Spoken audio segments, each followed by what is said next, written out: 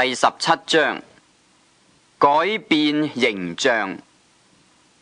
過了6天，耶穌帶着彼得、雅各和雅各的兄弟約翰，暗暗的上了高山，就在他們面前變了形象，臉面明亮如日頭，衣裳潔白如光。忽然有摩西、以利亞向他們顯現，同耶穌說話。彼得對耶穌說：主啊，我們在這裏真好，你若願意，我就在這裏搭3座棚，一座為你，一座為摩西，一座為以利亞。說話之間，忽然有一朵光明的雲彩遮蓋他們，且有聲音從雲彩裏出來說：這是我的愛子，我所喜悅的，你們要聽他。門徒聽見，就俯伏在地，極其害怕。耶穌進前來，摸他們說：起來，不要害怕。他們舉目不見一人，只見耶穌在那裏。以約翰披以利亞。下山的時候，耶穌吩咐他們說：人子還沒有從死裏復活，你們不要將所看見的告訴人。門徒問耶穌說：文士為什麼說以利亞必須先來？耶穌回答說：以利亞固然先來，並要復興萬事，只是我告訴你們，以利亞已經來了，人卻不認識他，竟任意待他。人子也將要這樣受他們的害。門徒這才明白耶穌所說的是指着施洗的約翰。害癲癇病的孩子。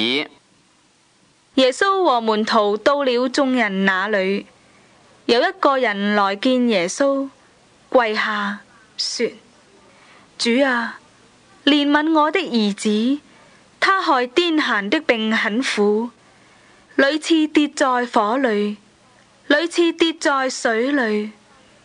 我帶他到你門徒那裏，他們卻不能醫治他。耶穌說：唉，這又不信又悖謬的世代啊！我在你們這裏要到幾時呢？我忍耐你們要到幾時呢？把他帶到我這裏來吧。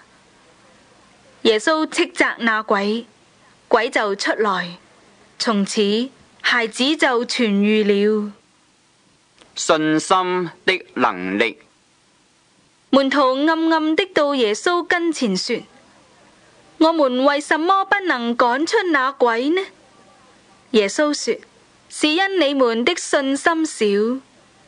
我實在告訴你們，你們若有信心像一粒芥菜種，就是對這座山說：你從這邊挪到那邊，他也必挪去。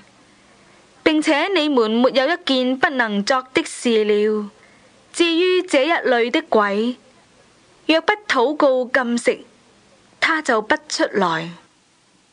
他們還住在加利利的時候，耶穌對門徒說：人子將要被交在人手裏，他們要殺害他，第3日他要復活。門徒就大大的憂愁。從魚口得稅銀。到了迦百農，有收丁稅的人來見彼得說：你們的先生不納丁稅麼？彼得說：納。他進了屋子，耶穌先向他說：西門，你的意思如何？世上的君王向誰徵收關稅丁稅？是向自己的兒子呢？是向外人呢？彼得說：是向外人。耶穌說：既然如此，兒子就可以免稅了，但恐怕觸犯他們。你且往海邊去釣魚，把先釣上來的魚拿起來，開了他的口，必得一塊錢，可以拿去給他們，作你我的稅銀。